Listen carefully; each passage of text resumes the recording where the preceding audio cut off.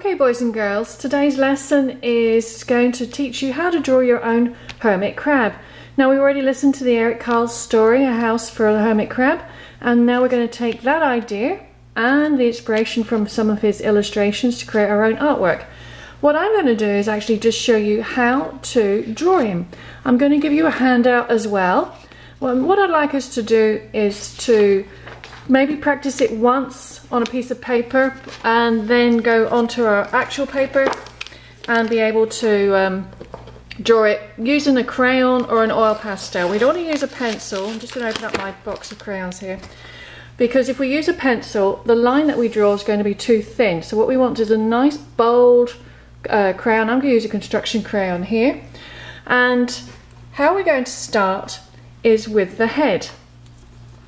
So first we're going to think about it about the size of your hand, maybe a little bit bigger, and where you want to place it on your ocean. Okay, so first thing, I'm going to draw a circle, which is its head. Alright, and it's basically about the size of a dollar coin. Then I'm going to draw a line, just a short line like this. We can do this together, boys and girls. And I'd like you to also look at the examples that I've got so you can actually reference the size of our hermit crab too. Then I'm going to start with the shell. I'm going to start with a shell here, and then I'm going to bring it round, and it's a spiral. Take it to there, bring it round, and like that. Okay, so there's his body.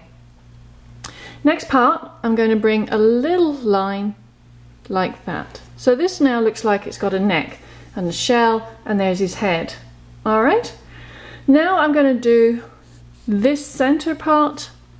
I'm going to bring an arm or a claw coming out like that. Now it's a bit like a triangle, but the point is going in like that. See? 1, 2. And I'm going to do exactly the same. 1, 2.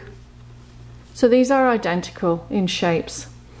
And I'm going to draw a line, line, line, line.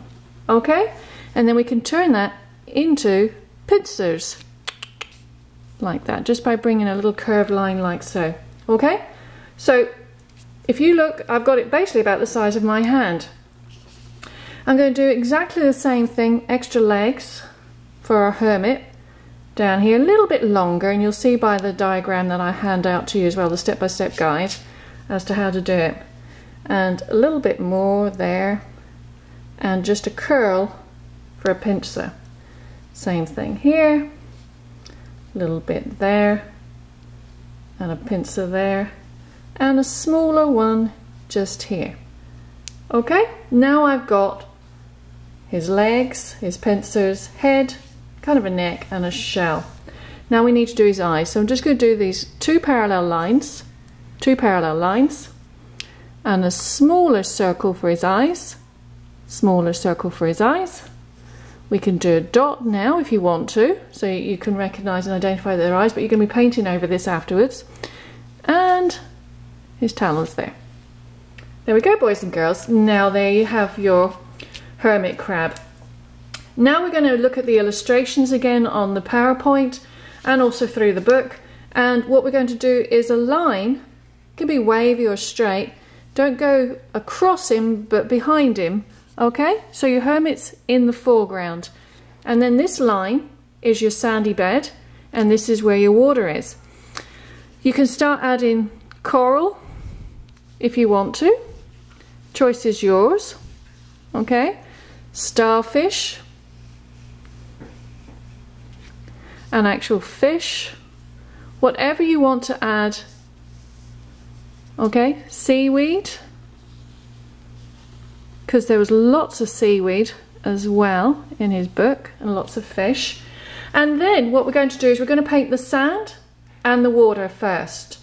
So I'm going to give you brown paint and white paint, and you're going to mix those together, do double load, and then you can actually get the sandy color. Same with the water. If you can see my picture here, my water is actually a blend of blues and whites, and I'm double loading it, so I'm not getting a flat color. As you can see, I'm getting a painterly effect. Then you can start doing your own designs. You can reference Eric Carle's colours, or you can create your own. I'm going to show you another example of a student's artwork who actually used the end of their paintbrush and added dots. So rather than using the bristle end, they used the hard wooden end and added dots and details to their oceanscape to make it their own original artwork.